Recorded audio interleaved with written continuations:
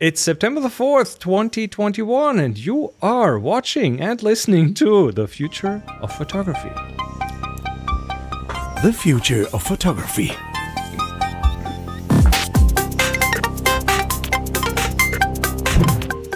Hey. One, two, three, hello. 4. I think we're complete. Hi. Yay! Yay! All here for Seems like it's be been here. a while. It has Been been. ages. It's the fall Ages. back to school special. Yeah, don't you know it? Yeah, How actually, you're perfect. absolutely spot on. It is it's back to school here. Some schools opened a day or two ago. Other schools are opening next week. As we record this at the weekend, so I don't really want to talk about this right now.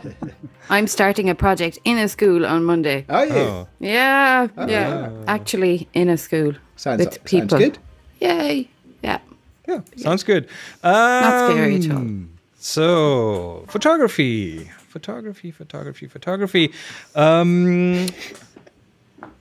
What is funny? I just think because they teach photography in schools as well, don't we? That's not necessarily going to get us away from the school Do they topic. teach So, it in school? Where my do kids' they? school has I think two maybe 3 dark rooms and a decent sized photo studio. That's really good. That is slightly unusual, I have to admit. That and I don't think they'll get to use it till they're a little bit older. But it is there. But is it mandatory or is it voluntary? Because we had one dark room in the school back in the 80s, and I know that doesn't exist anymore, and it was a purely voluntary after hours thing. No, this is I believe it's very optional. So Okay. it's something you can choose to do when you get to about 14 years old, and you get a few choices in the curriculum in this country. So they are still doing film photography. Either that, or they've got 3 very well kitted out storerooms. Not bad. No, they're into platinum printing from digitally printed negatives. I'm just really looking forward to when my kids get old enough and I can go and I can be the volunteer parent. You know, Oh, brilliant! Yeah, That would be a lot of fun. That does sound fun. Okay, how do we do the segue to our topic of the week? Because let's just jump into it, shall we? Let's do that. Let's do it. Okay. Utilitarian photography. Yeah. But let's define that first, Adrian. Okay, well, I don't know that I have an all-encompassing, comprehensive definition, but the idea behind it, for me, is to have a discussion around the various different ways we use photography today in a utilitarian way rather than an artistic way, or maybe there's some grey area, of course, but particularly today in a utilitarian way, and how that might be different from how we did things in the past. Like, for example, using a camera as a note taker rather than a pencil and paper, for example.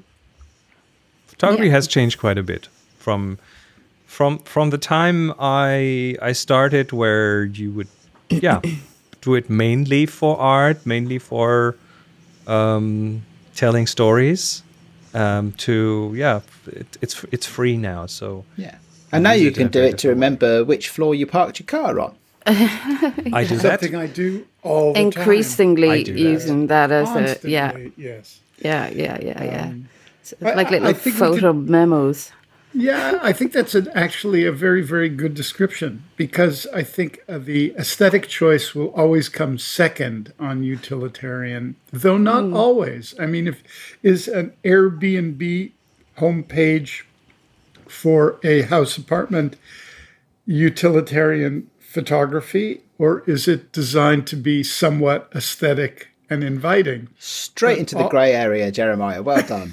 I live in the gray I would area, totally so- say that's more advertising for advertising purposes, isn't it? Like you're upselling whatever you have. Except on for one Airbnb. thing, if you look at so many of those photographs, they're very bland. They're horribly lit. They just Do you know what? That's really interesting, and I Yeah. think that is something that may be a situation where American culture is different to European culture and especially UK culture, because we don't have a thriving industry of real estate photography in the UK in the same way that we don't have senior portraits. It's just not a marketplace here. It's just not done. It's right. So your real estate agent will, or as we call them here, just estate agents, they will come around and they will have a little point and shoot camera, and they will stand in the corner of the room and try and take as much of it as wide an angle as possible, and then just put it on the internet. Well, as you mentioned Airbnb earlier, Airbnb has established worldwide a more professional real estate photography, because when they kicked off, one of their differentiating factors was that they would, if you asked them, they would send you a real estate photographer to have your listing professionally photographed. That was right. Airbnb did. I'm not sure they do this anymore, but at least in the beginning, that was the norm. So they established good photography on their website, and you could see the difference between the photos that had a little Airbnb logo on them. But they established it wasn't well paying. I talked to a couple of people who did it, but they had a minimum quality level. They knew how to shoot interiors, and that really upped the quality worldwide. So that was interesting. Would you say the tool that we use to do our gallery tours is actually when we, it seems to be mostly aimed at estate agents and all the sample stuff that they're trying to sell it to you. Oh, that's the 360 stuff? Oh, yeah, completely. So I think estate agents have probably upped their game a bit in the last few years. Do you guys know a catalog called Uline or Uline? They Heard make of it. Packing crates, boxes, cardboard of every description, shipping stuff, tape. Yeah. Their catalog would be a great example of utilitarian photography. It's just like a cardboard box on white, evenly lit. A bit of plastic pipe, Exactly. And so I always imagine the photographer.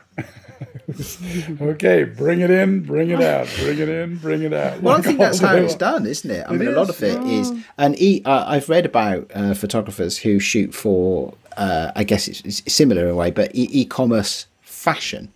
That sort of, and it's, you get a job for Amazon and you'll be shooting 10 hours a day, and literally things are ferrying through your little studio setup. I've little white box. I've had the pleasure years ago to visit the Target photo studios of Target in the US. They are in Minneapolis, and I spent a couple of hours there watching over their shoulders. And this was of course that's catalog photography, that is advertising photography, but the way it was set up, it was really it was like making a car. There was the products came in, there were people who fluffed them up and make them look good and took the stickers off. Then there were photographers who had a set time frame to take those photos. It was in a big floor in a warehouse with curtains in between different compartments. About like 15 photographers taking photos, setting things up. And then the products went back to people who packed things up and put them back in the boxes and sent them out again. And then there were other people there was a whole wall of like 10 or 12 people with IMAX and Lightroom. Right, editing the photos. Wow. It was a real that's like in a car factory. Yeah, it was factory work.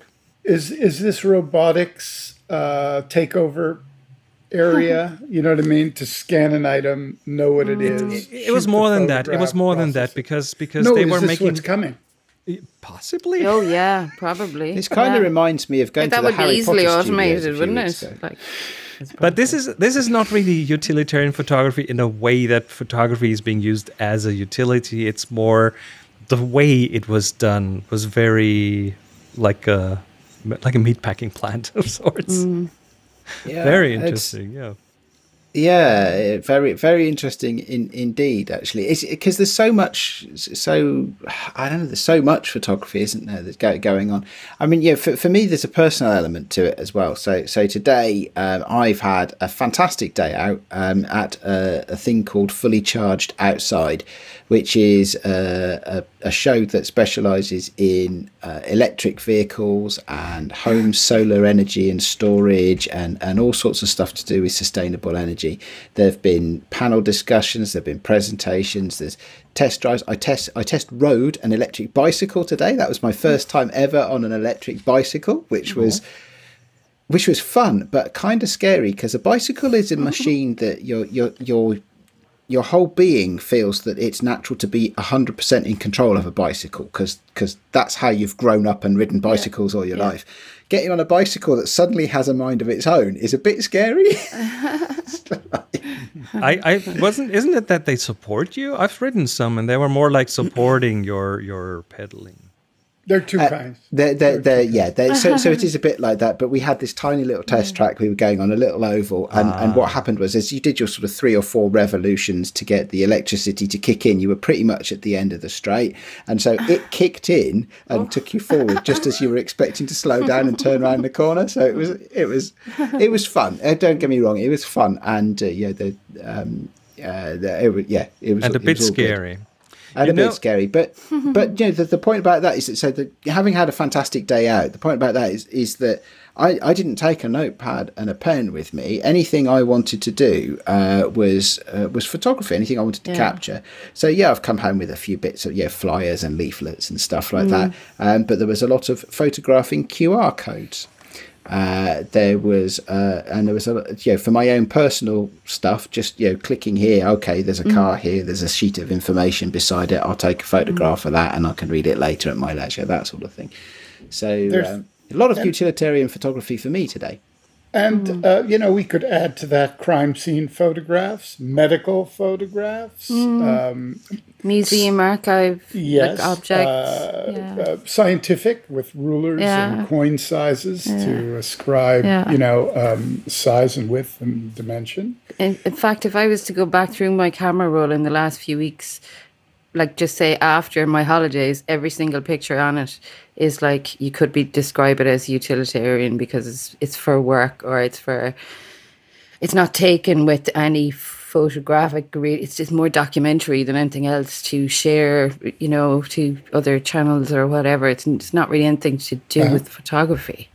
So it's just taking over. But I don't want this to sound like it's a negative thing. No, because, it's not. It's very easy to wax lyrical about the creative arts and as photographers we're some sort of higher order of being because we have creative vision that nobody else can possibly match, and that's very easy to do. But actually, it's not the whole picture, is it? It's not the whole truth of it all. And there's a lot of this stuff. Just ask my dentist, for example, who absolutely requires photographs of his patient's teeth so that he can keep records.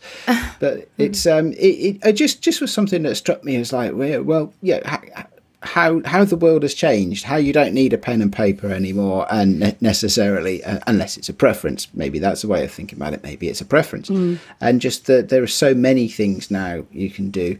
You can find your car with a photograph you took on your phone. You can find the new car that you want to buy from the electric car show on your phone as well, if you're lucky. As you were at Fully Charged, there's one area that is definitely using photography in different ways now, and that is the whole field of autonomy, of self-driving cars, because not just Tesla. Tesla is kind of well known for moving to vision only. They're ditching the radar sensors. They're using only cameras to determine what is where on the road and so on. Others are going that way too now. So that is one of the ways where photography, in this case probably videography, but they're taking 36 photos a second, pretty much. Which is crazy, isn't it? Which is amazing, and it seems to be working quite well. So that is an area. And the other is that photography has, and the ever ready available photography in your pocket has turned into a really effective communication shortcut. You know, a picture says more than 1,000 words. And just a few examples. If I'm in charge of cooking dinner, instead of shouting through the house to Monica, "Dinner's ready," I'll send her a photo of the dinner. And she'll be right there. Or the other day I did some physical work outside in the garden, and it was and instead of telling her how hard it was, I sent her a photo of my watch listing the amount of used calories and my heartbeat. You know, I love that you two are so geeky that's a thing for you. It did not require any additional words. It was like obvious, of course, or if we get a packet, I'll put it on the counter and I'll send her a shot of the packet label, because then you know your problem. Your house is too big. I'm not sure that's a problem. No, it is if you need all of that technology just to communicate to each other. No, she's at work. She's busy in a Zoom meeting or something. This way, she doesn't only know that she's got mail. She knows who it's from. She knows the size of it, and so on.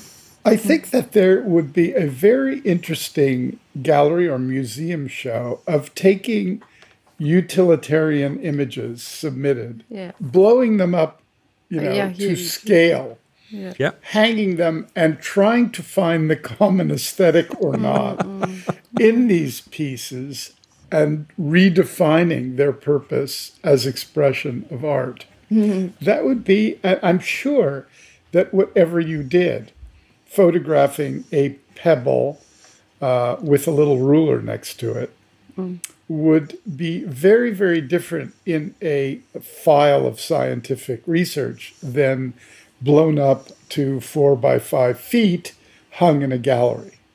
It's the same image taken with the same process, but the presentation changes the meaning. And I think when you look at utilitarian from a, as Adrian intimated, a snob point of view, where the light, shadow, tone, color, compositional elements are not taken into consideration when the image is photographed. It's just photographed the best way it can be captured to reveal its essence to the person taking it.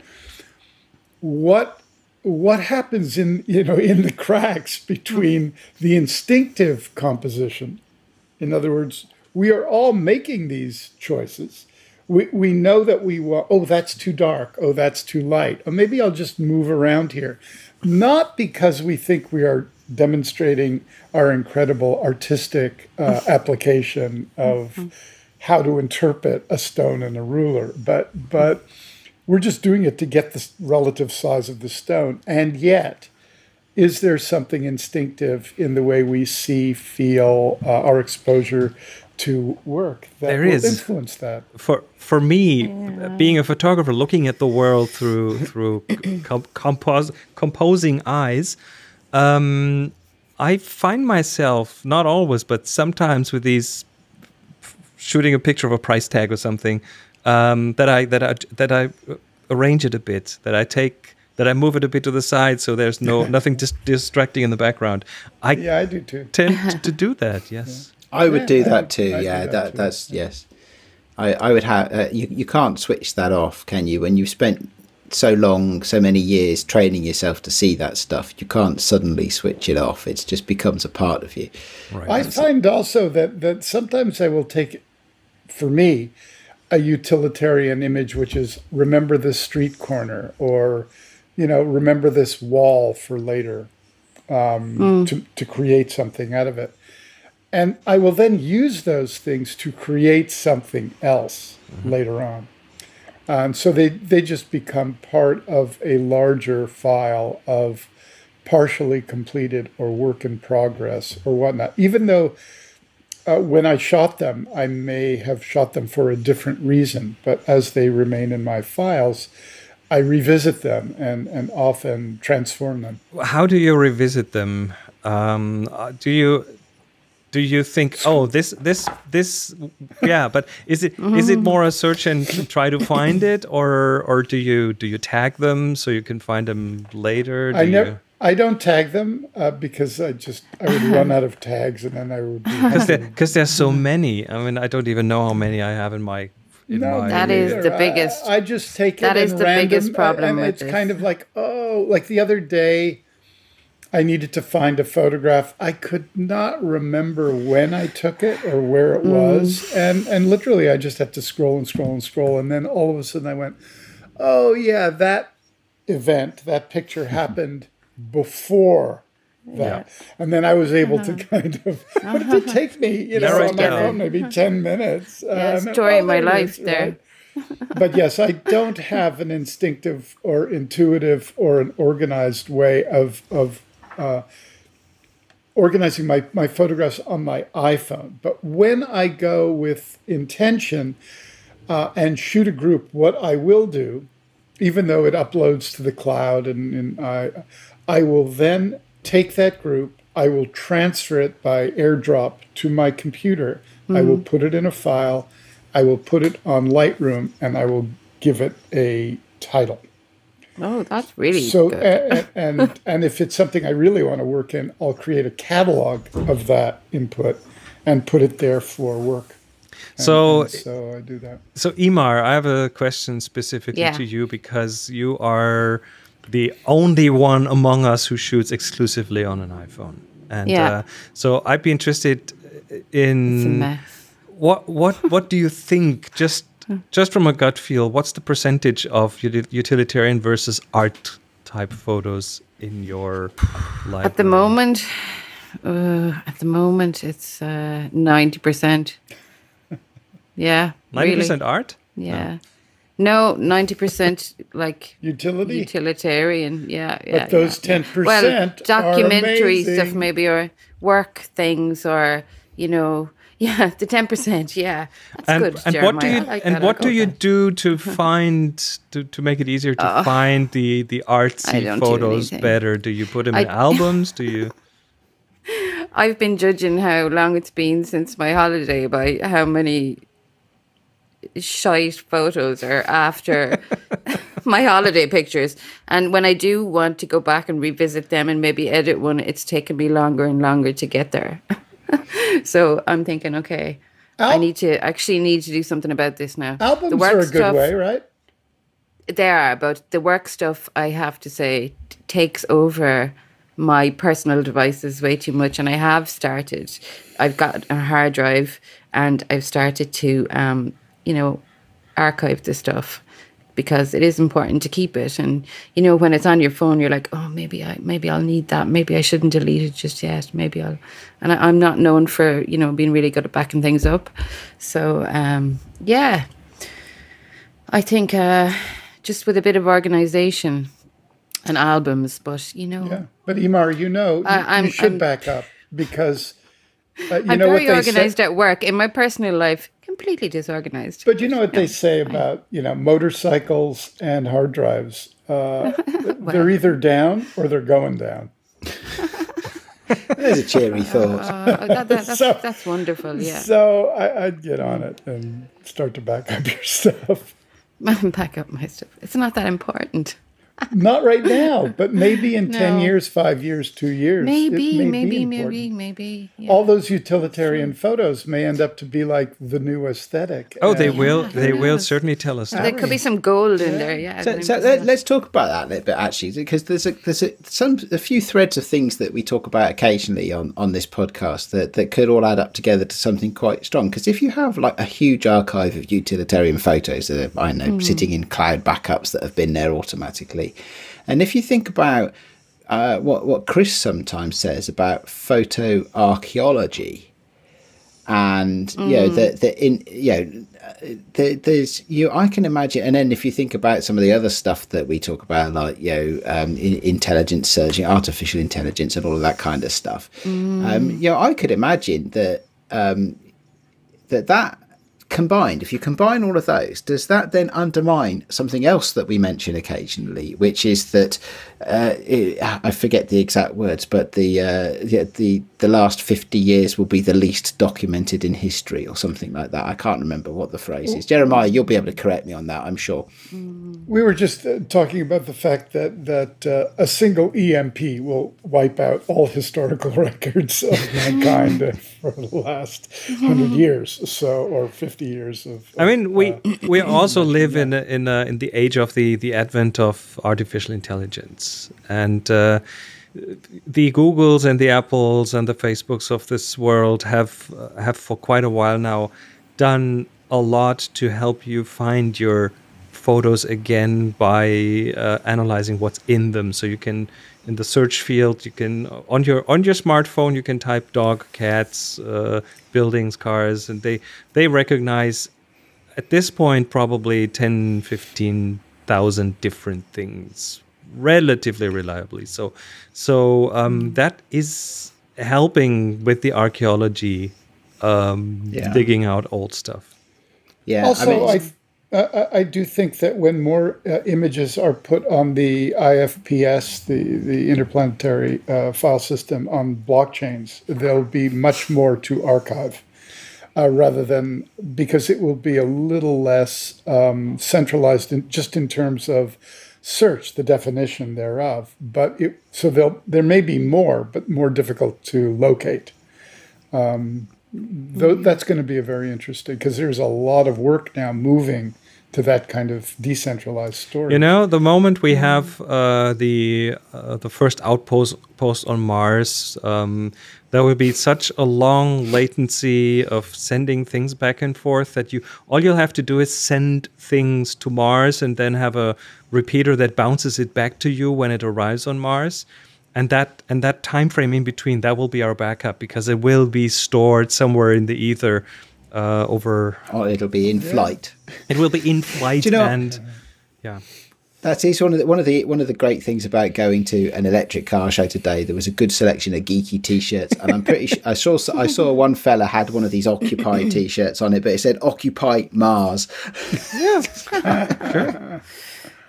But I guess I mean, backup sort of thing. I mean, the AI thing you were talking about, Chris. There. I mean, I think a lot of what.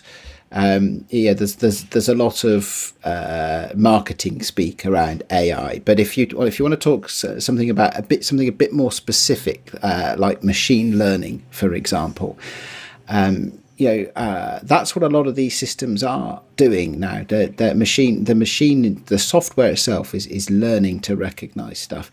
And a great example for photography is anybody who's got a device that recognizes faces, and will then pop up occasionally and say, is this a picture of Ema? Is this a picture of Ema? You have added 35 more pictures of Ema to your catalogue of Ema photos. And, that is machine learning at work. That is the software in your device actually is learning to recognise that face of a specific person. And having young children really brings this home, because I can have at any one point that the phone will recognise photos of my children from when they're literally just a couple of months old to where they are today, their age today, and it will just go, that's that person, that's that person, and it gets it right all the time. Very rarely do I get a false positive match. I think I've had one ever, and it happened to be fairly recently, and I was like, wow, that's never happened before. So there is a lot of this stuff. Now, okay, is the machine learning going to learn to recognise the variety of squirrels in Jeremiah's backyard, or is it going to recognise, I don't know, a refrigerator from an Airbnb? I don't know. Where did I take a photo of this fridge? Oh yeah, it's that Airbnb that I stayed at 5 years ago. I don't know. But I think the utilitarian stuff is going to be searchable. Maybe not just yet. And I don't know that we will lose it all. Excellent. What excellent use of the AI is those plant identifier apps.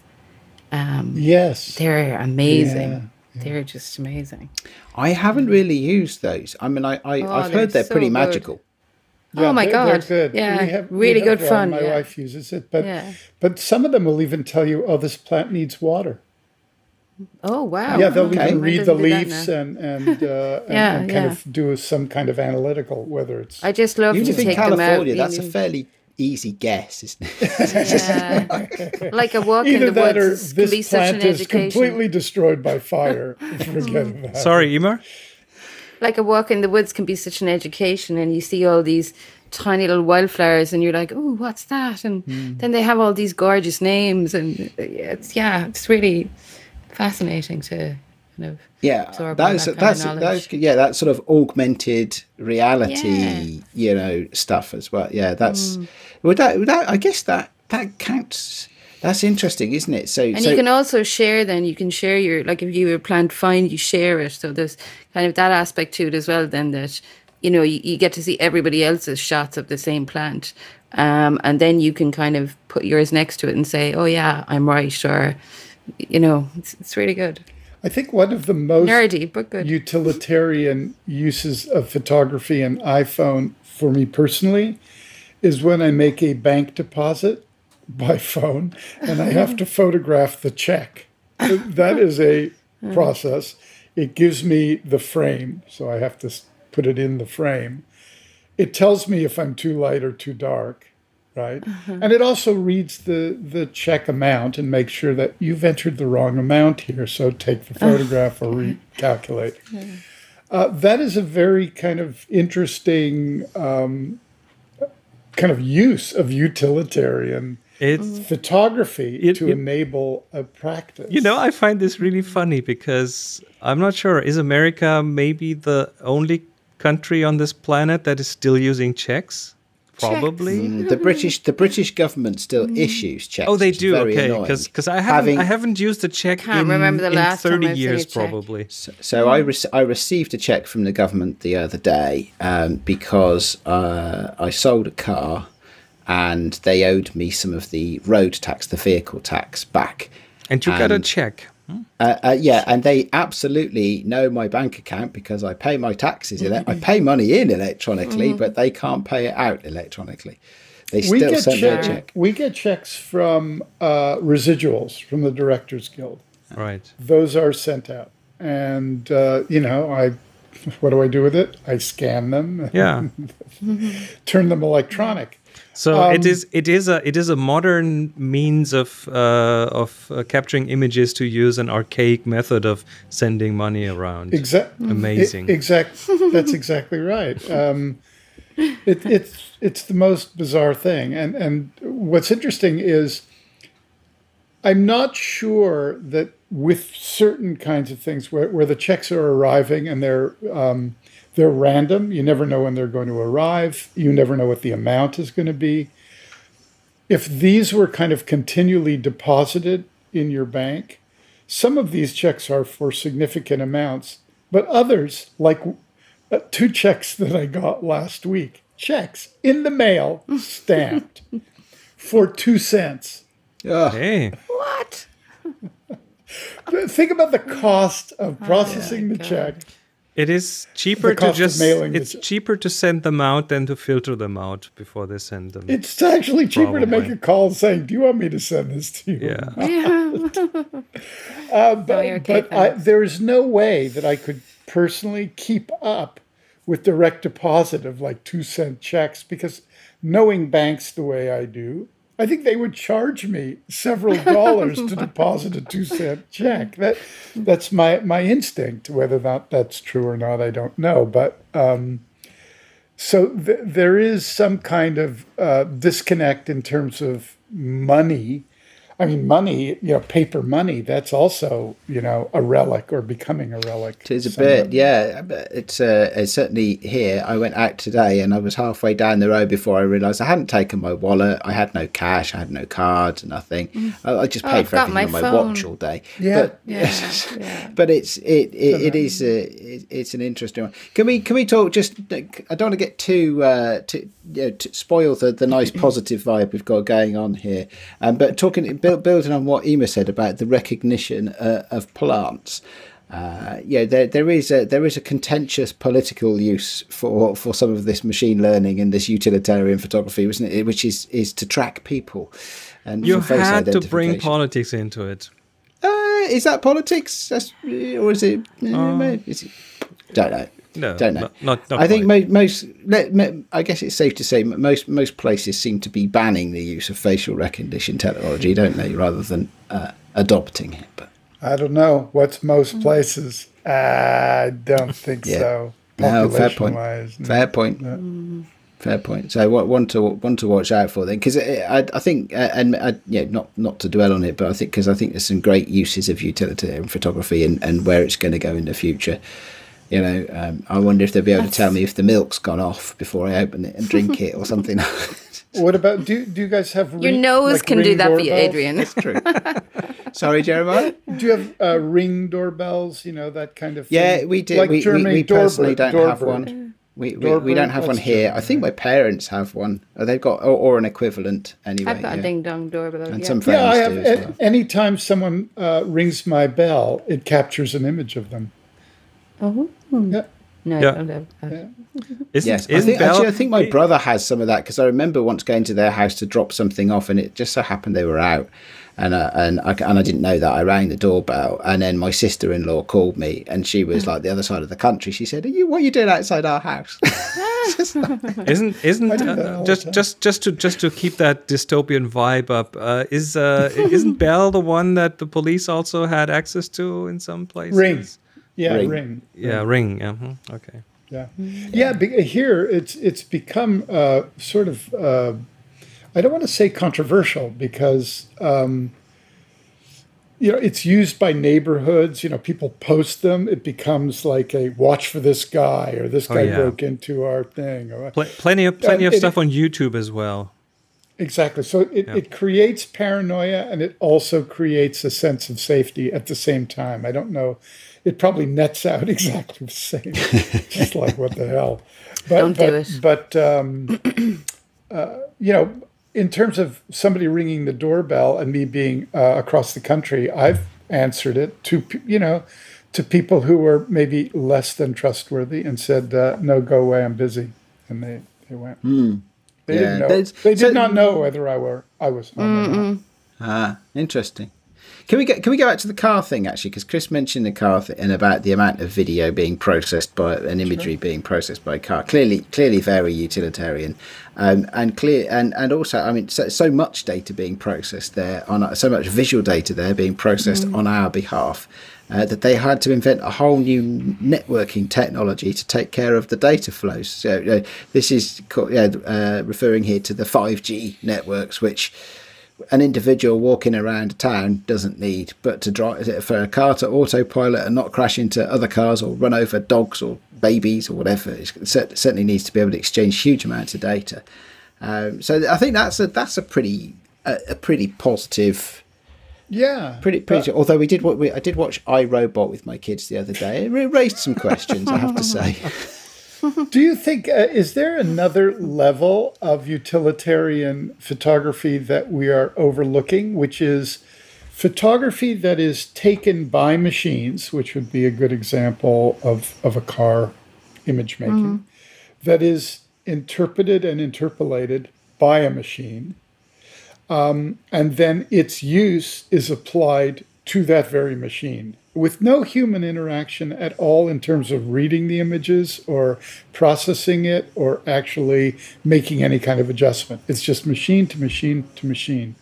That's a very interesting kind of conceptual basis for the ultimate utilitarian image making. I mean, in many ways, I think Google was trying to build some kind of dictionary, Pictionary, whatever, where you could say a name, it would bring up a picture of a dog. You could show it a dog, it would say what it was.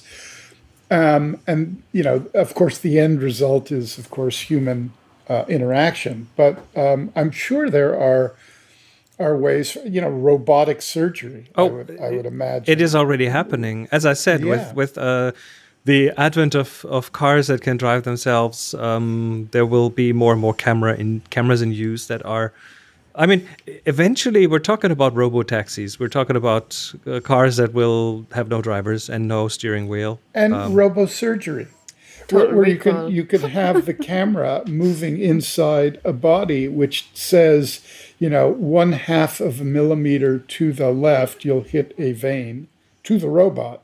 So let's keep clear of that and be able to laser something so precisely, image to machine, with the ultimate kind of. It's only the question, conversation. where do you draw the line? Because there are And also machines. what if the robot decides it doesn't want to listen? Well, by the way, in war, that would be a great. That's what I was question. going towards. Keeping the dystopia up. You know what I mean? You send in, whether it's drones and armed drones and whatnot, to search for a person or a series of people. You just send them in. They just keep looking allow until the they find drone to make its own decisions and. or smart bullets, as they say. I'm reading a novel at the moment where that actually is a thing. I mean, it is a sci-fi novel set at some indeterminate point in the distant future, but they have that exact same context where they had assassin drones that were AIs sent to infiltrate, in this case, not humans but alien spaceships and kill aliens. There we go. But hey, we are such a violent species. Let's. Nice. Do we need to wrap this up, or can we? Yeah, Picks of we the have week. some good picks of the week, I We bet. have some do. good picks of the week. Let's love do mine. picks of the week, and I want to start with Imar. What did you bring us? This Imar? is brilliant. Yeah. Have you got it? I'm opening it. Todd McClellan. Is it? There we go. Oh, hold on. How about this? Yeah. Oh, nice. Okay. Yeah. This guy takes objects, deconstructs them, and photographs them. I've seen this. Isn't this amazing? I've seen this guy. I love this stuff. Yeah. That's really good. It's really, Really, really really cool. So we're that's looking at utilitarian watches. We're looking taken at to a whole new level. And beautiful in their own. And gorgeous, yeah. The camera one is lovely. camera on is There's like binoculars. and That's very nice. An old Pentax SLR. and laying something out this nicely is generally known as knolling. KNOLLING. Look it up. Is it? That's a Oh, okay. word. I That did is not a know word. that. Wow. That is a word. I think it goes back to a company named Knoll that had catalogs that were laid out in this way. Oh, right. It's amazing. Okay. Like KNOLLING. KNOLLING, knolling. Yeah. Knolling. I have some Knoll furniture. There you I go. wonder if it's the same. This is amazing stuff. Yeah, it's Isn't it beautiful. really cool? Especially Yeah. laying things out in the shape of what it was before. Yeah. Yes, that's interesting. There's a few that he's got which with photography equipment laid out to resemble weapons. Yep, there we go. There we go. But It's a statement. Yeah, these are great. interesting. Why did he deconstruct that Fender amplifier? That doesn't seem like the right thing to do. Might break the valves. Amazing. Thanks for sharing that. That is cool. Oh, the music. Oh, Button pressing. At least the music's working this time. Hey, Yeah, not doing maybe we too should get an bad. AI in to do the music for the show. Let's see. Might be more reliable. How about this one, Adrian? Ah, well, there you go. See, there's another link back to the car show today. So this is a use of photography, utilitarian use of photography. It relates to a car, specifically in this case to a little car called the Honda E, which is a delightful looking little thing. And it has, instead of having door mirrors so that you can see behind you, it has cameras. And inside, just in the inside and the edges of the dashboard, are little TV screens that show what you would get from looking in an actual mirror. it's really interesting to me because it is an example of utilitarian photography. In this case, showing you what's behind you. And I also have to ask the question, does it have any utility? In the sense that you could easily do what it's doing with just a normal mirror. So it's a bit of a paradox for me, this one. Think of all the silver it's saving. Well, possibly. Think of all the rare earth metals it's got built into it. I was about to say that, yeah. But it is an example of a paradox for me around this, because it's clearly a utilitarian use case, but it's also clearly a bit of a gimmick and not strictly necessary. So exactly right. Go figure. In other words, how can we make a mirror really complicated? Yeah. And what are the failure modes for that? And where does all that, is it capturing the data? Is it just a live image all the time? Is it saving some of that? Those are good questions. Information? I don't know. I had assumed it was just live. I mean, and where does that go? Is it being saved? Is it being used against you at one point? Yeah. Back to the dystopia. Yeah. Jeremiah, sorry. What is yours? Oh, this is... it's a book that I have, a book called Ferox.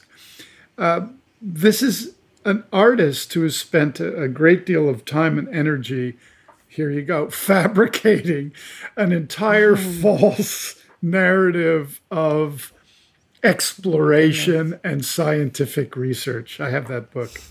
And it is kind of purposely done with in many ways, the lowest kind of aesthetic. Like, here's a great example. Just like these kind of throwbacks or ghosts of 1950s, early 60s scientific research. Yeah. Photographs, notebooks, objects. The book is absolutely fantastic, and it's here's a great example of what's in it.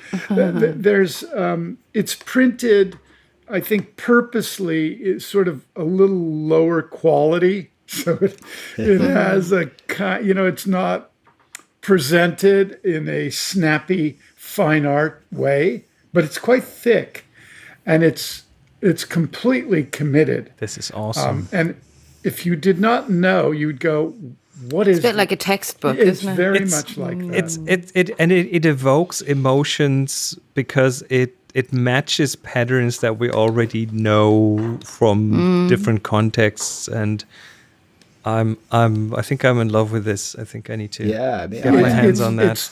It's one of my absolute favorite books. It's really incredible, and hats off to an artist who'll do that. And I thought it would be a good kind of commitment. Well, it's also utilitarian photography, using utilitarian aesthetic to create something that's resonant and a little bit deeper, and yet commenting on it only in passing. There's no winking at the camera. There's no, hey. It is absolutely committed. I need to get myself a copy of that. That sounds amazing. Yeah. Very good. So I will take us on a little bit of a journey. There we go. Oh, wow. There it is. Show us how thick. Yeah, that's quite a lot of material. Well, that's a big book. Wow. I need this. I need this in my life. Look at all those tables of alternative facts. I need this in my life. Absolutely nuts. Okay, so bear with me here. Do you remember back in it's roughly in the 1980s, sometimes like in magazines you would get a record printed on a plastic foil, and you punch out the center. And yes, interestingly enough, that wasn't new at the time because the Russians had done this 30 years prior already, and in a very unusual way that is linked to very utilitarian photography. So here's the story: in the 1950s, Soviet Russia, the citizens wanted Western music, like jazz, rock and roll, that kind of stuff. But there were no reel-to-reel tapes there yet. They weren't a thing yet. So to make copies, they needed to press vinyl. They needed to get vinyl, but the vinyl was very expensive. It was very hard to come by. So they got inventive and went to the medical archives and to the hospital trash bins and used exposed X-rays to print the music on. Wow. Wow. It is called bone music. Wow. I mean, look at that. Really good.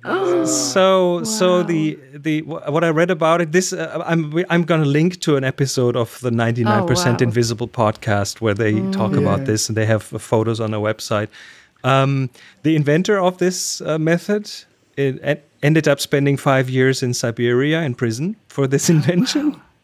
Wow. God. And I mean, X-rays is probably one of the most utilitarian types of photography, and using that to press music out of, and then they took scissors and they rounded them, and they ended up having. They played. LPs. Does anyone know what they sounded like? Not good, I would think. Can't. Yeah, but I'd like to hear it. I'd like to hear that. I'm not sure they're easy to come by. I've looked on eBay, to be honest. I haven't found.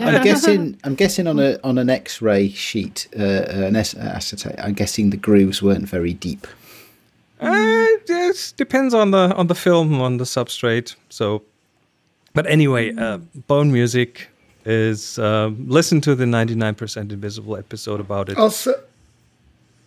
Also, I did put in our notes. Overall, I drew I think we've mentioned him before, but Trevor Paglin, who is a sensational artist, who's done series of secret places, shot with 2,000 millimeter lenses over the desert at night and those kinds of things. He's a very well-known artist that integrates kind of scientific research, spy technology, and aesthetics, and his work is well worth looking at in that gray zone of utilitarian aesthetic and real conceptual based photography.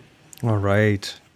So, utilitarian photography with everything from the price tag to mirrors in electric cars to LPs pressed on all good on photos. I'm going away now to watch The Matrix.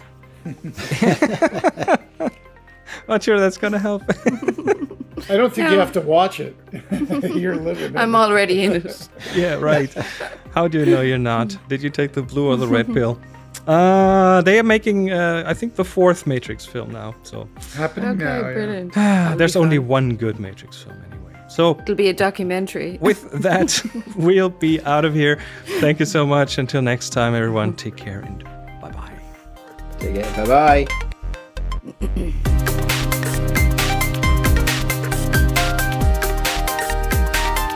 You've been listening to The Future of Photography.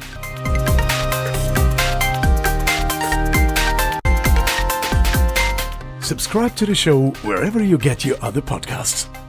Find the show notes and more information at thefutureofphotography.com.